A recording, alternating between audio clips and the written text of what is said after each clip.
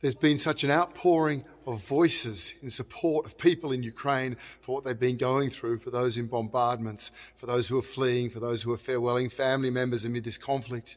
But there's also been people putting their hands in their pocket. This is emergency life-saving equipment. This is surgical supply. These are things doctors need who are working in basements right now. These are resuscitation kits. These are first aid kits. These are things that will help us save the lives of children here in Ukraine amid this conflict. And they're here, they're in Ukraine, and they're going to hospitals because of you, because of your support to UNICEF. Thank you. Thank you so very much.